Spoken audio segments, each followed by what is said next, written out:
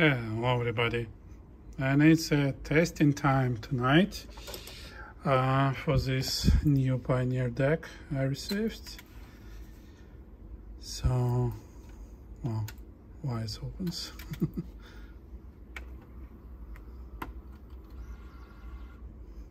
Okay. So let's put the tape. First of all, I mentioned that levels were off, so it was playing a recording like 4 decibel lower than needed. So I believe it was tuned up using a wrong tape. So let's check the level. Yeah, you see? It should be Dolby level and one channel is off. And it's like that. So yeah, it requires some adjustments. You see 1.5 decibel off on one channel. Okay. What is interesting, phase was playing really nice. And all tapes were compatible. So I hope that they didn't touch the heads. And here you may see the head shape, so they look like new for me. Okay, excuse me for a second, I believe I need to wipe out lens so you could see better. Yeah, like that. So come on, here the head are. What I was able to hear is playing like enormous amount of high frequencies, like the most high frequencies I ever heard from the tape deck. They name it wide range system. It just like right here on this logo and the front. From what I mentioned so far, there is nothing special in the design, just they use laser amorphous head with capacitors on the amplifier input, same as in GVC, like Victor's I have, no much difference. However, from the results so far I've heard, we have some. Okay, let's do the quick test with this tape. It's my frequency response tape. Let's rewind to the like 400 Hz. And see how it will perform. Here it's a bit noisy, so the idler tire needs replacement. It should work smoother. And it's screaming. And I believe I would reassemble like whole tape transport and lubricate it. Okay, we are getting close, and we will be measuring levels using BTVM. I connected this specifically because I like to check recording later. These Pioneer decks with this wide range system claim to record and play 30 kHz. That's what we will be trying to achieve. It would be interesting to see. Sorry for this wait. I believe we can start playing. And let me see what we have here. It looks like 400 Hz. Okay, stabilized. 400 Hz, and yeah, right. Left channel is fine. Right channel is a little bit lower by 1 decibel with this tape tweezer. And it should be minus 11 decibel. So if we consider -5 here as a 0 point, right, and we have switched it to -10 decibel, so it's -15, and like we will maybe calculate that is -10 decibel, and -1 because we have an image tape and the 0 level is a Dolby level, so it should be -6 here, and -10 it comes to -16. Okay. And this right channel is 1 decibel lower, this red scale, red needle. Okay, and we are on 1 kHz now, and it still plays fine and smooth in phase, no any problem, and no change in levels. Okay, let's fast forward.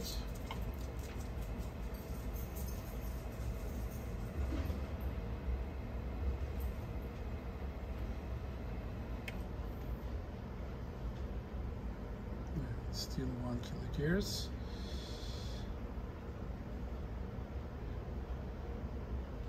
Okay.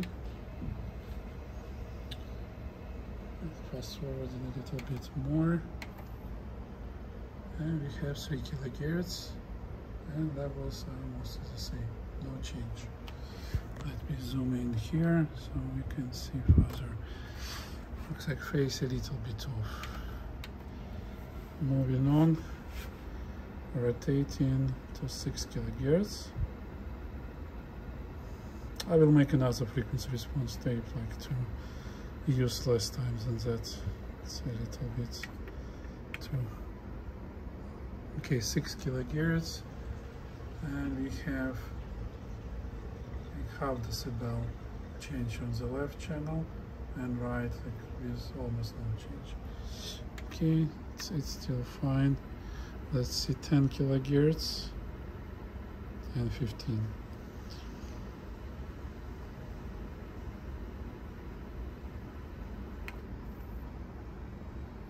Still 6 kilohertz.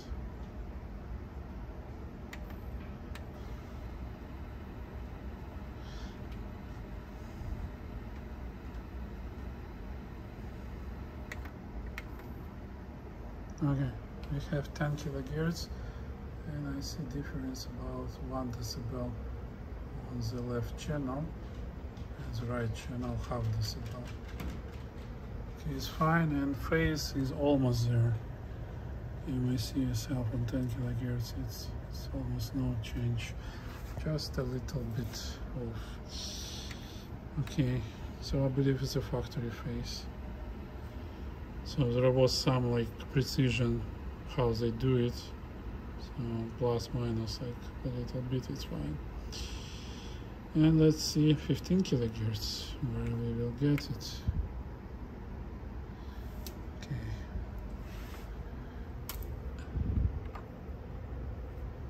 $15 kilohertz, and levels lower by a couple decibels, same as Sony. So this is an Nakamichi tape, and Sony decks all work the same way. I believe I have seen a filter, so you see phase 15 kilohertz, it just gets right there. Probably pinch rollers needs to be cleaned up, and I've seen left capstan needs to be cleaned up. You see it just gets right there. So the phase is correct, it's good. Levels, okay, so it's maybe like same as Sony.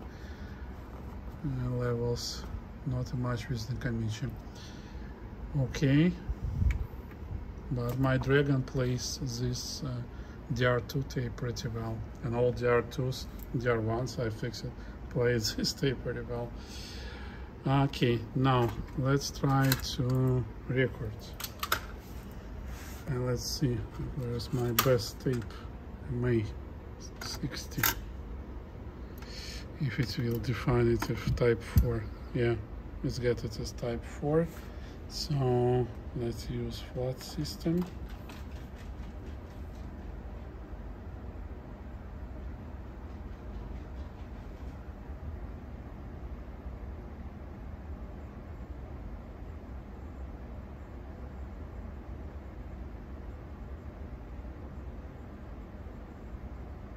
It works too long for some reason.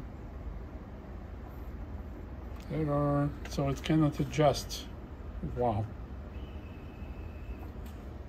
Wow.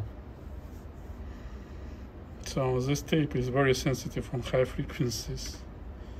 So my Sony deck shows like a Nakamichi like plus 3 decibel on the high, so probably it's not enough range to adjust. But let's try Sony tape. Type 4, flat system.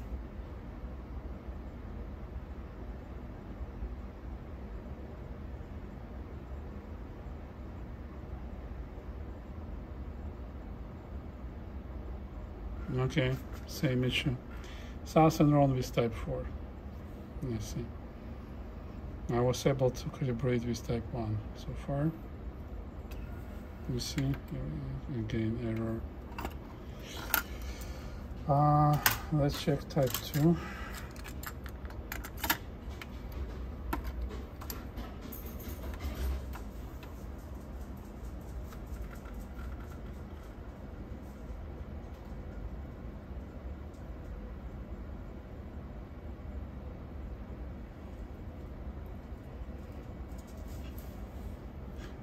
Okay, you see how far it goes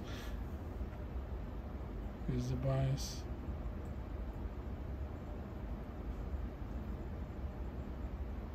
I told you that's too much high frequencies. Type 2 doesn't calibrate either. Let's see type 1. So looks like there was someone messed up, or it just was sitting for too long. Type 1 tape. Let's see.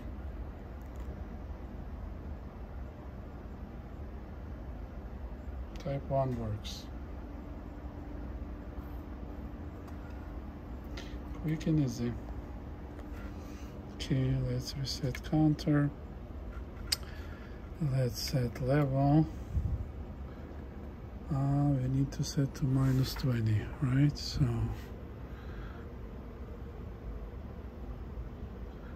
-20, it would be -25 decibel with VTVM. Okay, 400 Hz. This guy shows -25. Adjust on the edge with -20. Let me adjust a little bit. Yeah, you see, as soon as I touch, it shows -20, and it's like 0.2 decibel, probably 0.1. Okay, so it's very precise. So I'll go back to exactly -25, and it shows -20. Good. Very precise indicator. So now starting recording, and it's tape. So see, source, tape. About 1 decibel lower. So that's will require some adjustments either.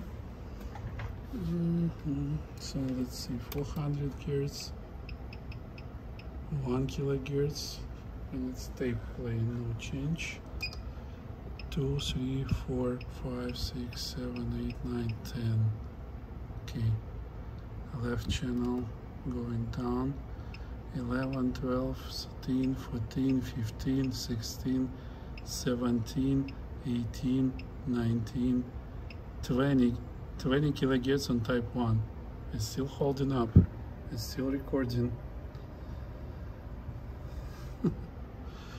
20, 21, 22, 23, still recording. 24, 20, 25. We started to jump, and it's still recording 25. A little bit jumpy. I need like metal tape to go further. Okay, let's try metal tape with default settings. Let's see what we get. I would not calibrate. I will like clean up BLE data. Let's go back to 400 Hz. Okay, recording. Type 4 start. And it doesn't record on type 4, so there is no signal and nothing here. So source and tape. That's a problem. So that probably will require much more efforts to bring it back to life than I thought. Let's type 2. Type 2. If it will record. Oh, it shows type 1, so it's a sensor issue. Yeah, it's records, but its level will be different because bias is off.